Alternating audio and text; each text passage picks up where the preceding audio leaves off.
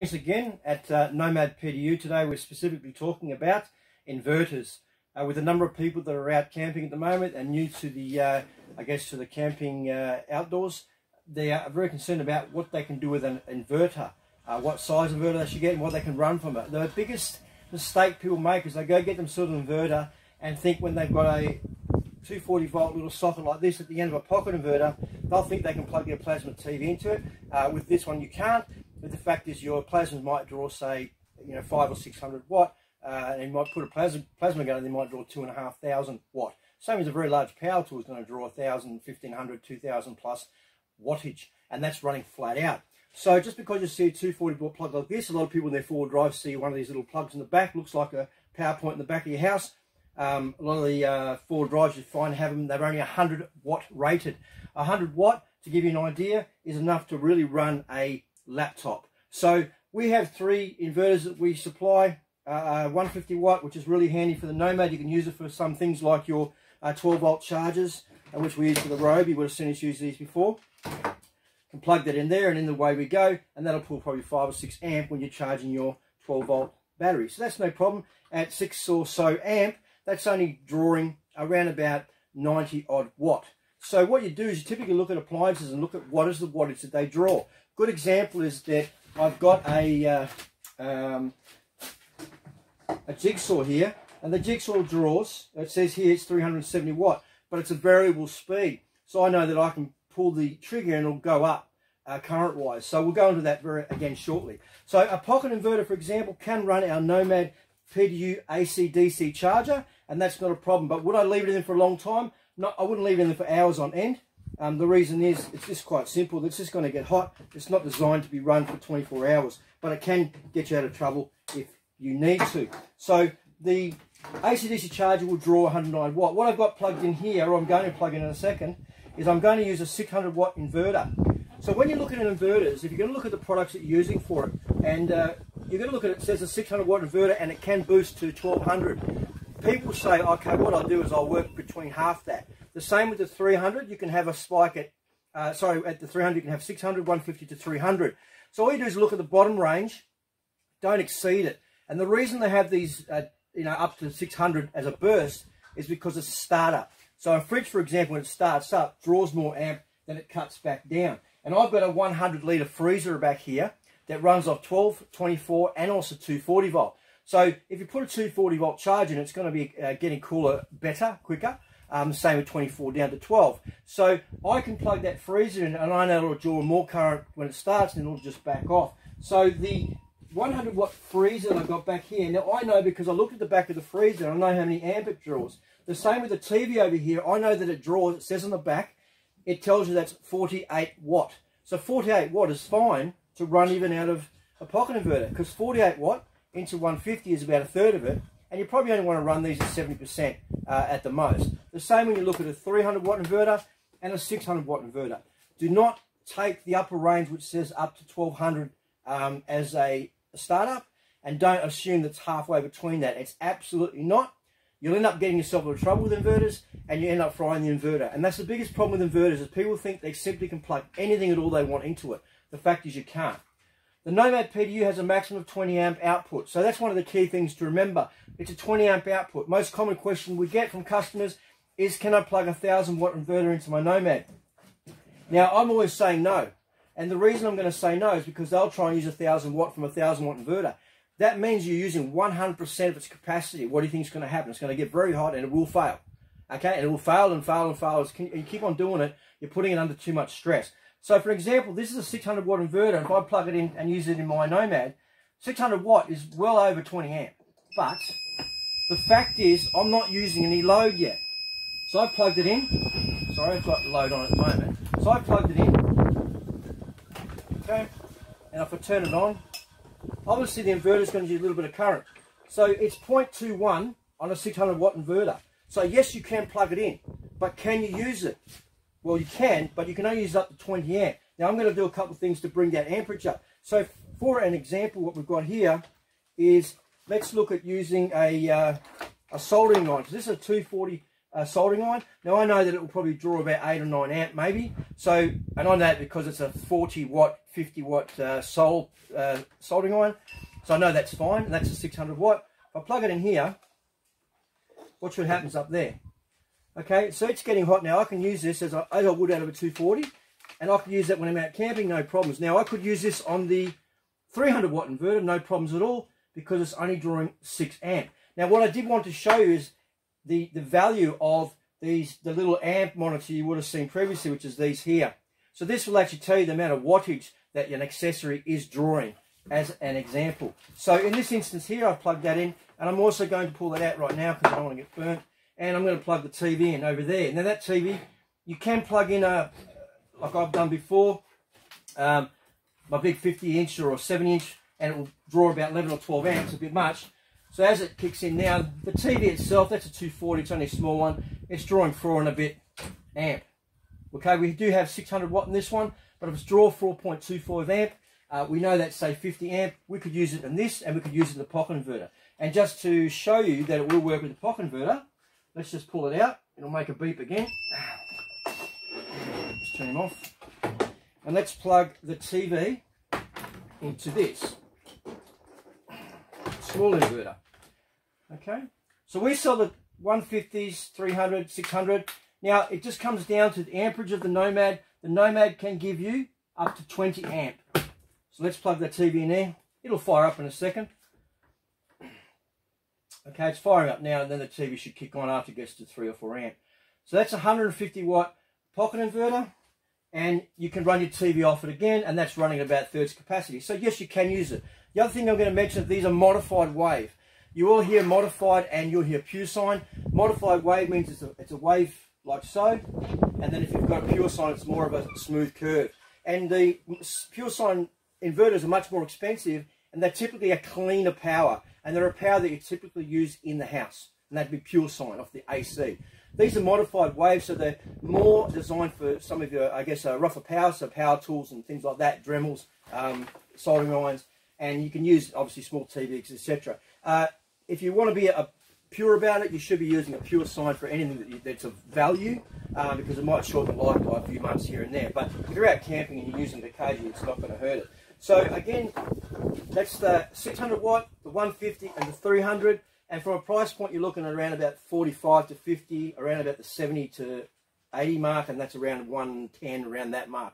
So they're not very expensive, but they're very, very handy to have. And you can charge your Nomad PDU and plug your AC/DC charger into it. So the good thing about these little battery analyzer is that it gets you to understand what wattage and amperage is, as in what you are drawing from the source. So if I was to use this, and I'm sorry about the mess here, but I'm just trying to do this and keep the time under wraps. So if I plug this inverter over here, I'll take this and plug it into the other Nomad. So I'll plug this into this Nomad over here, and then I'm going to plug my AC/DC charger in. So let's pretend that that's just going into my 240 volt. I plug it in there, I turn it on. It's now drawing 1.44. It was just over 2. That's because of the startup spike. Okay, now I can plug this into the Nomad and it'll charge it. It's drawing over here 11.2 amp. That's what's being drawn out of it. So if you're looking at an accessory, if I could plug this between here, how much is 11 amp? So let's plug this in. So this source is here. Same if it was a solar panel. Okay, it lights up. Let's plug it into the Nomad. And then you don't have to be a brain surgeon to work out how many amp into what. It pulls up here, it tells me it's 11.5. Sorry, it's telling me now that the charge rate going into the unit here is 7.55 amp. Even though coming out of the unit over there is 11. That's because you've got the inverter as well, because it's not just what the charger's doing. So in going into the unit is 86.3 watt. That's actually physically going into the unit here. That's 11 amp coming out, so you could say that's probably around about 100 watt of power being drawn from a 600 watt inverter. So can you run your 300 watt? Yes, you can. And you can run your pocket inverter, but that will be drawing when it's running flat out, and it can put in a bit more. It can draw just over 109, 110 watt. So you wouldn't run this for too long because it's only 150 watt rated.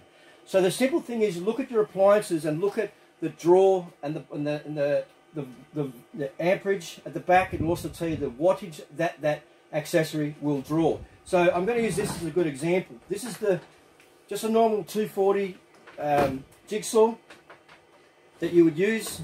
Okay, it's a 370 watt. Now I know 370 watt is a lot more than 20 amp, but let's see what it does when I plug this in.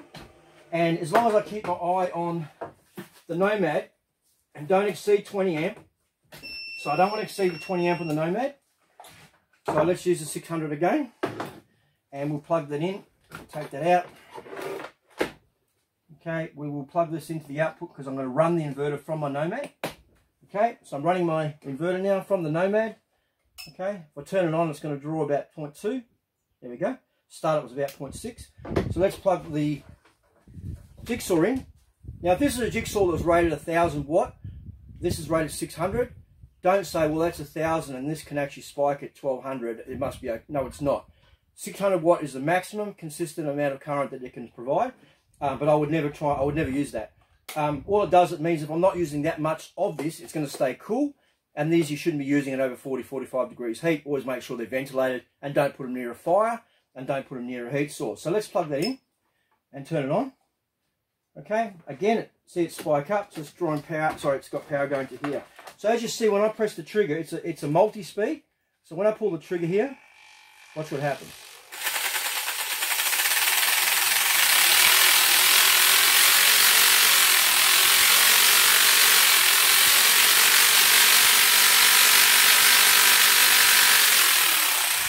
Okay, so that there is a 240 volt jigsaw, and I just ran that flat out, and that got to 18 amp on here. I could put my my little analyzer and so into here between the two, and that will tell me how much is getting drawn out in wattage. So let's do this again. Turn this off and plug. Okay, so now we're going from the source, which is this one now. Okay, because we're using this to supply power, whereas if you're running your solar panel to this and you put the analyzer in, the solar panel's the source. Okay, so this is now the source. We're providing power to the inverter, like so, and it'll tell me what's coming out of it here, 11.36 volt and 0.2 here. So if I turn this on again, let's have a look. We're on here, and run it up. We'll tell you how many watts. So this is 370. So let's run it flat out.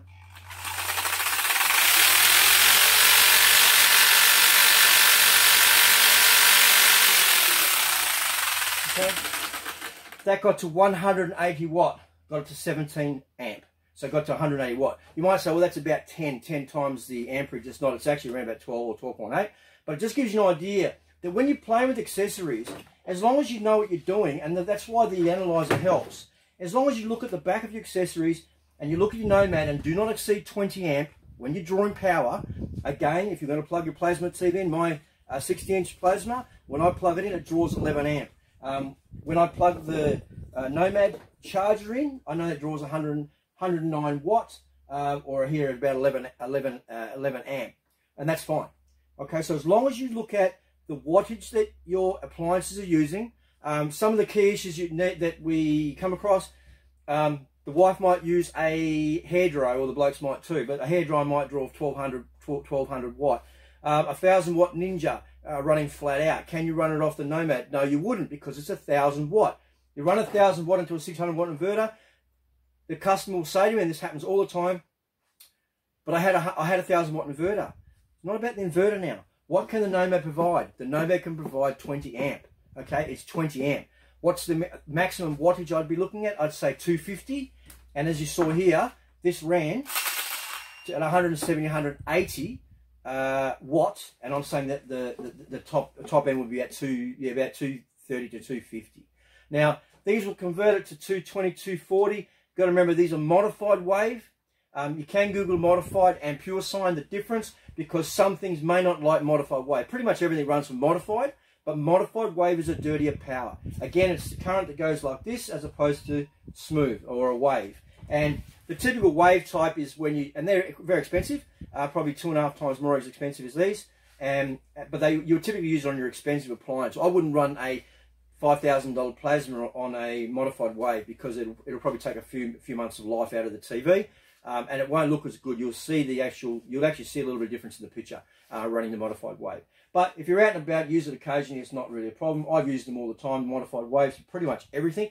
I use the modified wave, as you can see down here in my sea container, where I run the freezer. I will actually plug the freezer in just to show you. So this is a 100-litre freezer. It does run off 12 volts. What I will do is I will connect that to the inverter. I'll connect that to the inverter. Okay, let's try that again. With so many things running around here, I'm unplugging the wrong stuff and so on. Okay, let's plug in the 100-litre freezer, which I've got a plug in down here. I'm going to plug that into the inverter, and if you watch the draw coming out here, you'll see it. This is a freezer, by the way, and now it's just kicking on. It'll come up probably 5 or 6, and then it'll boot into about 7 amp. So is that fine to run off a 600 watt inverter? Absolutely. So again, you've got to look at how much power you've got in the Nomad. You could run this quite happy on your freezer if you like, or I could run that off the 12 volt. It's still going to draw around the same amperage. Because I've got the voltage, it's going to actually get that colder quicker. As long as I've got the solar panel plugged into this and putting in more than 5 amp, it's not going to run dry. But it's going to be, when it becomes sundown, it's going to be fully charged. And then if it was running at 5 amp continually overnight, that still means I've used 60 amp hour, and I'm still going to get through to the morning, and it starts to cycle again. However, the thermostat will cut in once that's cold, and then that'll go down to 0.21 because the inverter will stay on. This inverter won't get hot because this is a 600 watt inverter. Over there, you've got the 300s and the 150. So, you know, at $110 or so on a 600 watt inverter, the key thing is you've got to remember you can't use the full wattage on this with this. If you're just running a big AGM 300 kilogram battery, and you'll knock yourself out. You can run the whole 600 watt, don't exceed it, don't think you can run 1200 just for 20 minutes because it's halfway between the peak and the current or the continuous running current is what you really want to look at, and this is 600 watt, 300, 150. Don't exceed them, and that's a good rule. Time and time again, we get it continually. People say the inverter burnt out. Really simply, what did you plug into it? I plugged the hairdryer in. Okay, can you look on the back of the hairdryer? What does it tell you? Oh, it's 1300 watt. Turn it flat out with the heat on. What do you think is going to happen? You're going to be pulling out 50 amp here. This will shut down. Okay, and you might have seen it shut down before. It's because I was messing around with it, and the spike went out higher than 20 amp on this, and that will shut down and protect itself. There's no point keep on doing that because you will damage electronic equipment. And the key thing to remember is if you're new to this camping scene, if you go out there and damage all your electronic equipment in the bush, you're going to get yourself in a whole lot of trouble, especially if you don't know what you're doing. So there's a lot of capacity in the unit to be able to get yourself out of trouble, but understanding things like your accessories, how much watt and how many amp they draw, which is why these are great, especially if you don't know what you're doing. It teaches you all about your setup. When you set your off-grid or you're setting your vehicle up, it allows you to understand your setup, and then you can quite happily say, well, my fridge in 24 hours only draws on average about 1.5 amp. Okay, well that's great. And so that means when it's peaking, it might only draw, say, 7 amp. Can your inverter run it? Absolutely no problem. So the inverters are all fine as long as you read the instructions and you do not exceed the continuous running current. Okay, do not assume that it can run in the higher end. So look, that's inverters. So we went through, do not run them at a full capacity. The Nomad has a 20 amp or around about 220 to 250 watt maximum output, which is say 20 amp. Okay, this is ballpark, but you can see on the screen before you can ran a multi-speed up. As long as you don't exceed 20, you'll be fine. You try to exceed that and say maybe it's okay for 10 minutes. Okay, you're going to run into trouble. This unit will tell us because of the BMS internally and the Bluetooth analytic tool we use. It can tell us if you've actually drawn too much current out of it, overloaded the system and so on. You can reset an overload and a dead short, which you can see on our website. But the fact is, don't expose electrical products to currents and loads that you shouldn't, and then expect them not to break, because they will fail. Okay, they might get away for a couple of times, but they will eventually fail. So look, that's a quick look at inverters. If you do have questions on inverters, by all means talk to us, talk to our partners. They'd be right across inverters and the capacities. Do not plug a 1000 watt inverter in and plug your Ninja or your Bullet in that pulls 1500 watt, or your microwave that pulls 2000.